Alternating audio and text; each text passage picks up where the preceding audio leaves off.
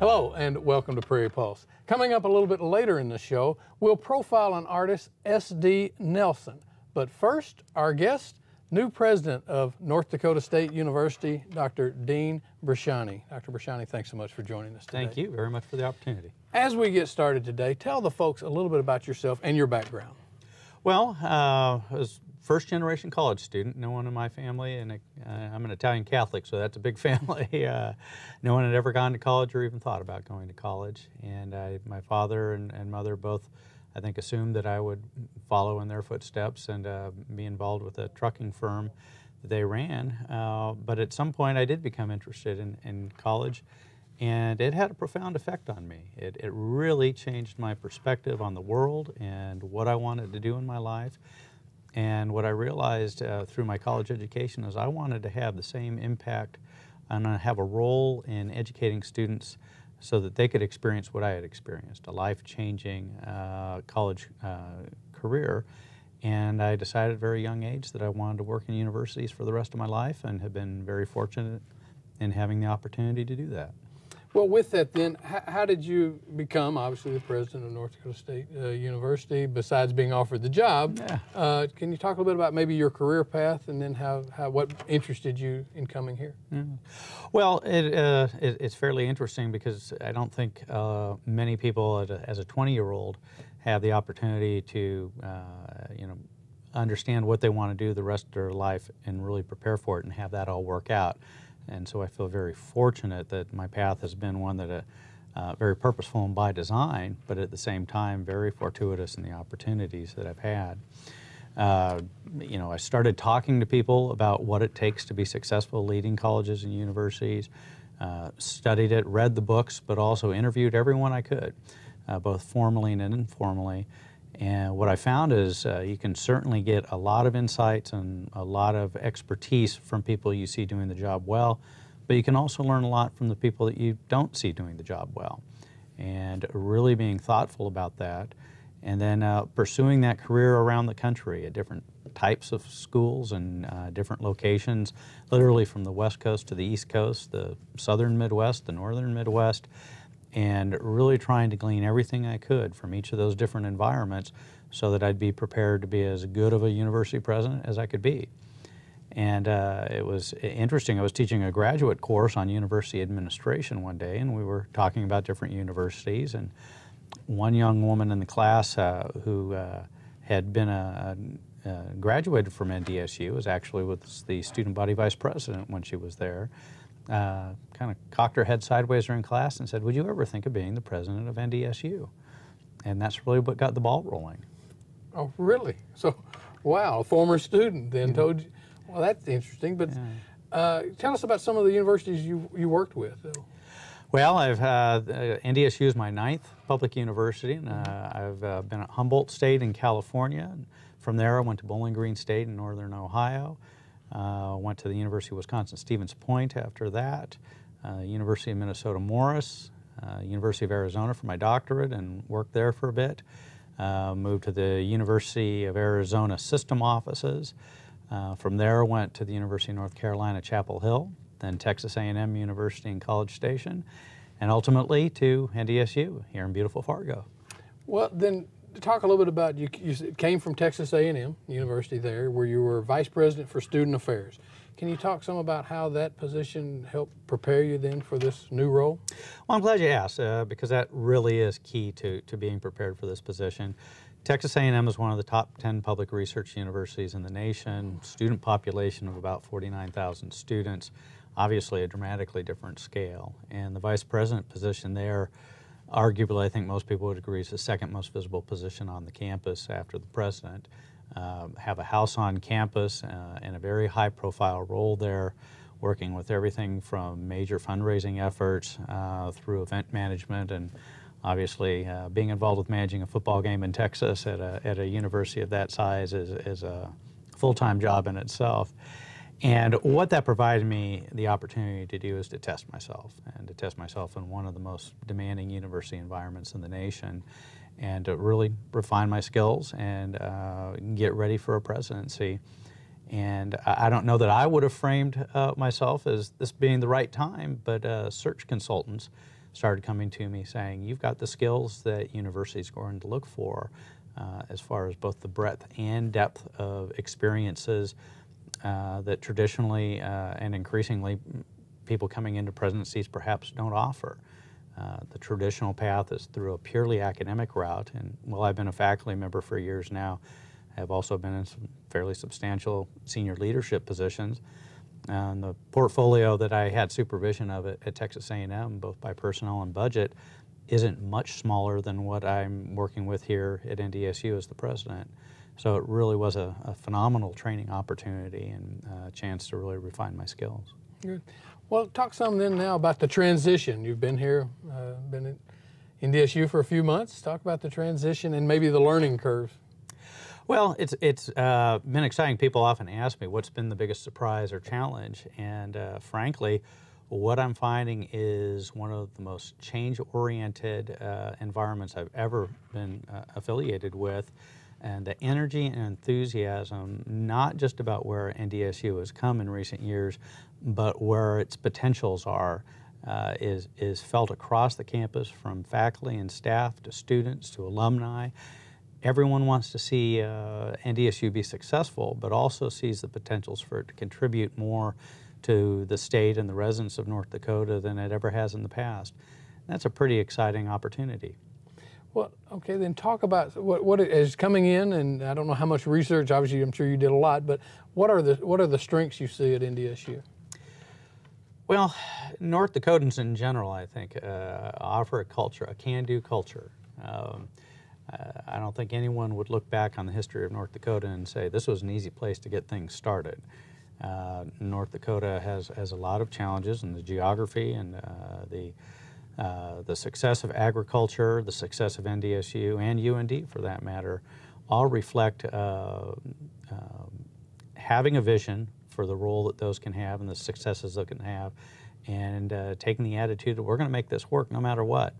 And North Dakotans make things work very, very well. And I think our leadership in agriculture, our emerging leadership in technology and science fields, the success of NDSU over the last decade are all indicative of a can-do attitude that you just don't find everywhere else. And at the same time, as I've mentioned, all I hear from people here is not simply pride over how we do things and our successes, but they talk about how do we do it better? How do we accomplish more? How do we contribute more to the state? How can NDSU continue to reposition itself both in North Dakota and on a national and international playing field?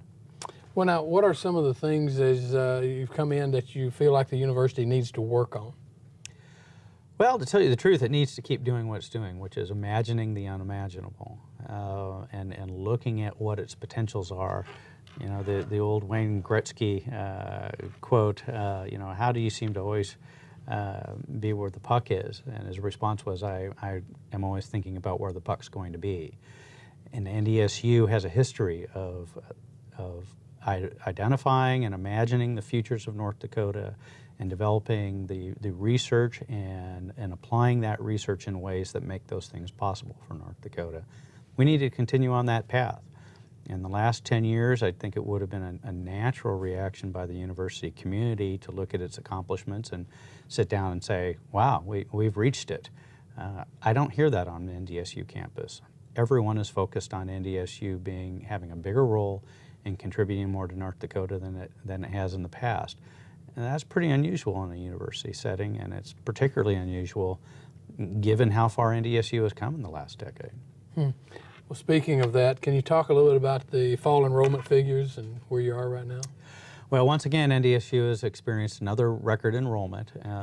We're up about 2% this year, which is a bit more modest than in the past, and in fact was by design, trying to get a handle on what's the right size for NDSU and what's the right role for NDSU. That said, it's clear to me that students and their families are recognizing what an incredible value and what an incredible opportunity NDSU represents. We have broken into the National Science Foundation's top 100 research ranks, and at the same time have remained a very student-focused, land-grant institution that is very proud of its history and those traditions.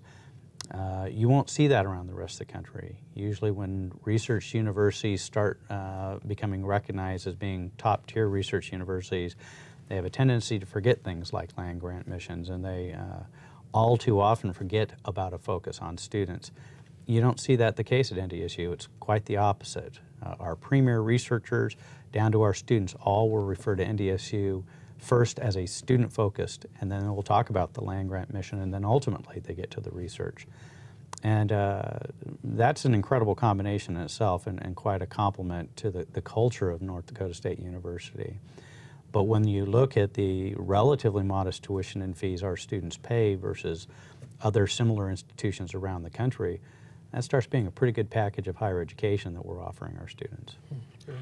Well, of course, you're coming in on the heels of Dr. Joseph Chapman, who did a lot of good things in his tenure, but left, I guess, in a bit of a cloud with some issues, and the overruns in the new president's house being one of those. Can you talk about what you're doing to help restore the credibility with the legislature and the Higher Board of Education? Well, you know, I think we're very fortunate that people want to see NDSU be successful, so they're looking for those opportunities. That said, I wanted to make sure and let people know that things were back on that course to achieving what we could. And there's two ways you can do that. You can sit at home and wait for people to come talk to you, or you can go out and talk to people. And both talking to people, but also listening to them, I found to be very important. My first few months in North Dakota, I spent a lot of time on the road visiting people in their hometowns and taking advantage of the fact that by meeting them there, I was also sending a message of accessibility and of interest in what their concerns were. But it also gave me a chance to get a feel for the communities that they represent. And I found that invaluable as I start getting my arms around North Dakota and the role that North Dakota State should have. Of understanding people in their homes and the challenges and opportunities that they face on a daily basis. One of my favorite experiences was sitting in the Red Rooster Cafe in Crosby, North Dakota. When you're at the Red Rooster for breakfast, you have the opportunity to meet everybody in town. You wouldn't get that opportunity if I waited for people from Crosby to come to Fargo. And that was a rich experience that I keep reflecting on in terms of the value of meeting people at their homes and in their places of work. That's interesting. Talk about, and you've probably hit on it just a little bit, what's your management style? What do you consider your management style? Well, I believe in empowering the people that work for me to do their jobs, and for me representing that work and hearing how we need to do it better. And so accessibility and visibility are very important to me.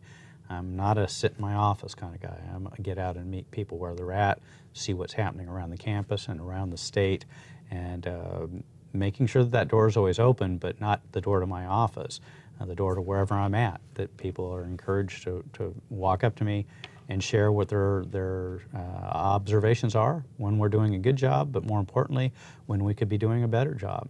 And I try to get that message across with everyone I talk to. I'm not here to find compliments. I'm here to find out how we can serve North Dakota better. Well, and with that, I understand you were quite visible during your first few days, especially at school, talking with students. You know, how important to you is it that the students know who the president is? Well, I think that's critically important. That is our first and most important constituency.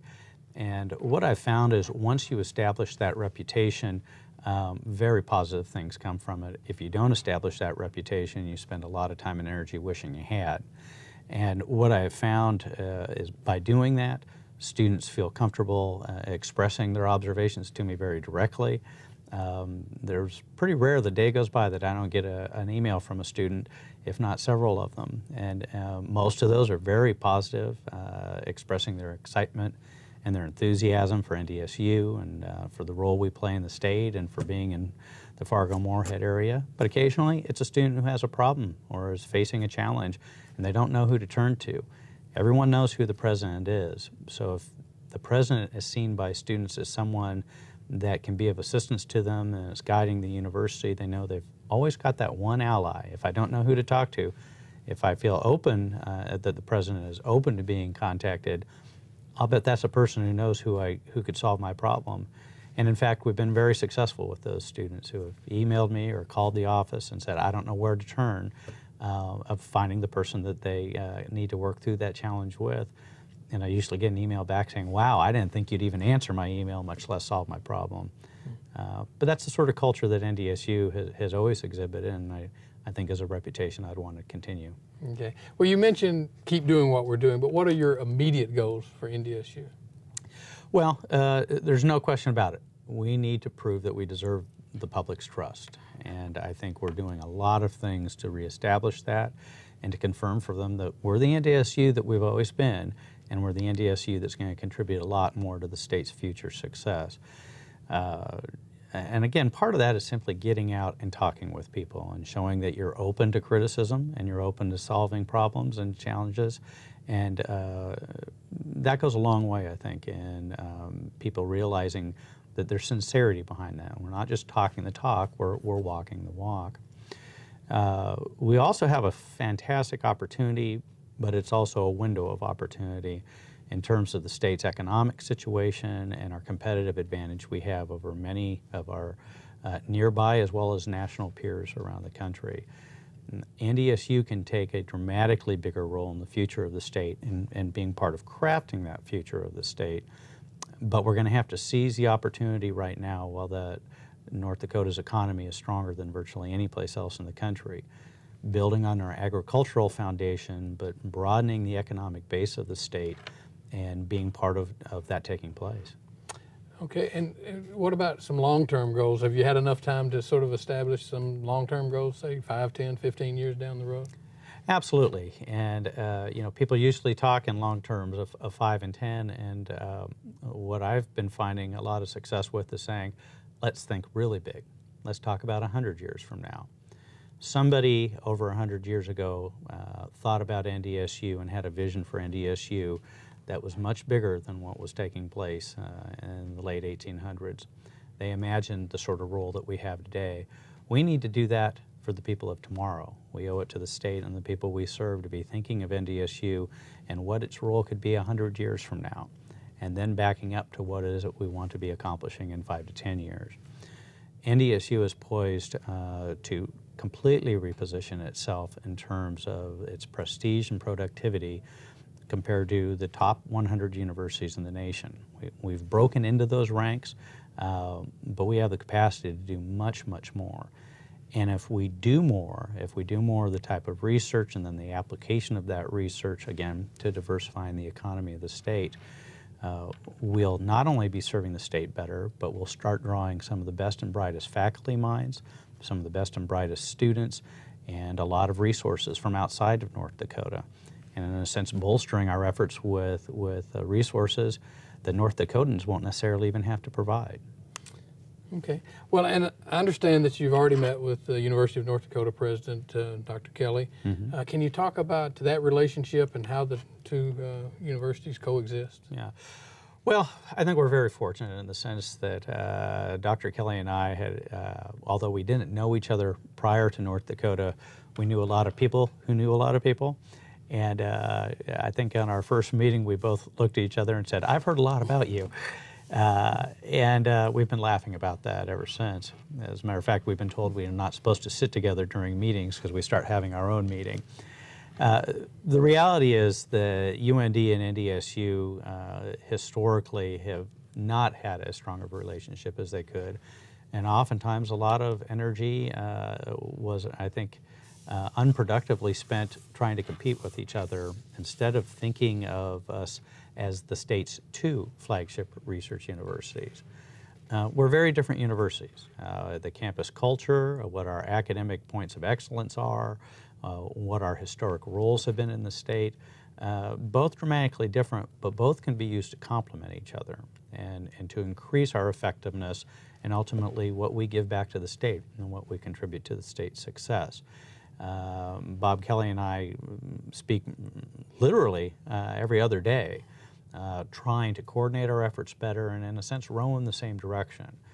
We don't see the success of our individual institutions as being what our job is about.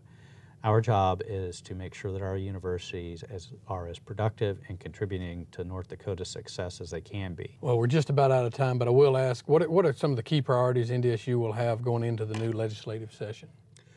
Well, what we have found, and recently the state's higher education roundtable was convened, and several different consultants were brought in, and they gave a consistent message that higher education in North Dakota is actually doing a very good job, and in terms of accessibility, affordability, student debt loads, we're one of the best in the nation. But what they pointed out was that the two flagship research universities are perhaps underperforming, but they're also underfunded.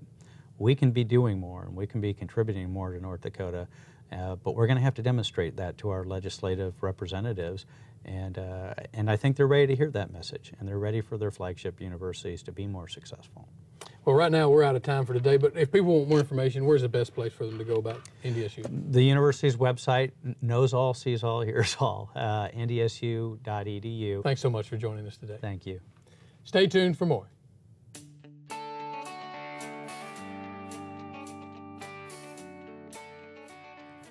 Although author S.D. Nelson lived the nomadic life of a military brat, his roots are firmly planted in North Dakota.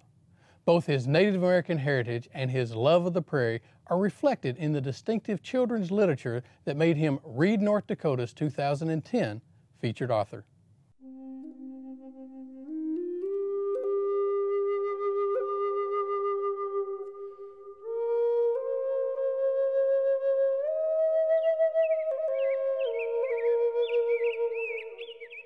All of the books that I've published so far have been Native American children's stories.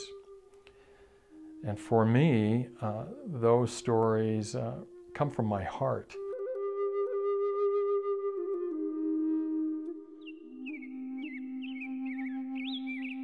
I was raised in kind of a nomadic lifestyle as an Army brat, the child of a military family.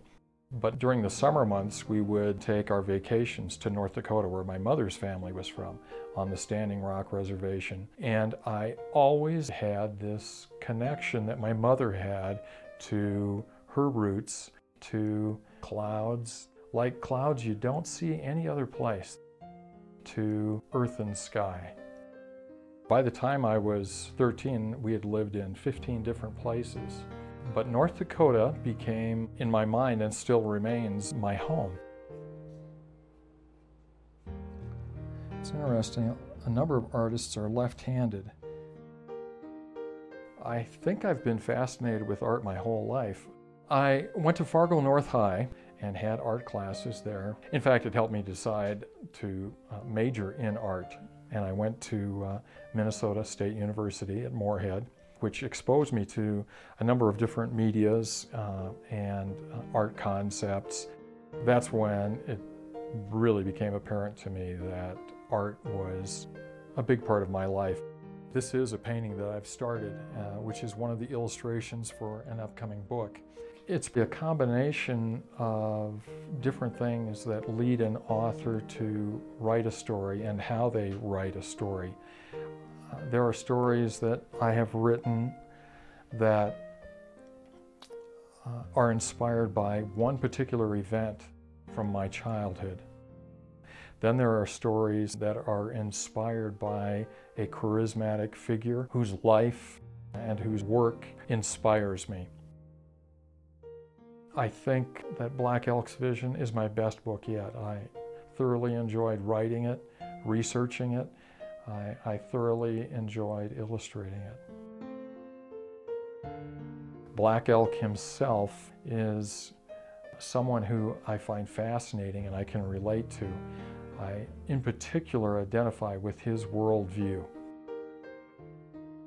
Black Elk had a vision as a boy that life is a circle and that we all live in this circle. Not just we human beings, we two-legged creatures, but the four-legged creatures, the winged ones, the little creepy crawlies, we all travel in this circle of life. And ultimately, he concludes that if we're going to travel this road together, let's do it in as harmonious a way as we can.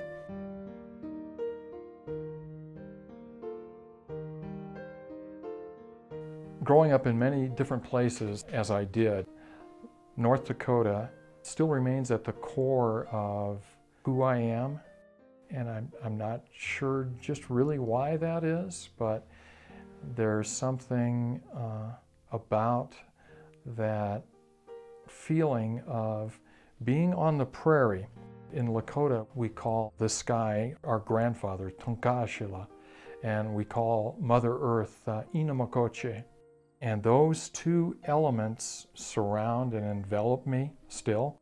And out on the prairie, you can turn around and see that life is a circle. And that abstract idea, it has given direction to my life, and specifically to my illustration and my writing.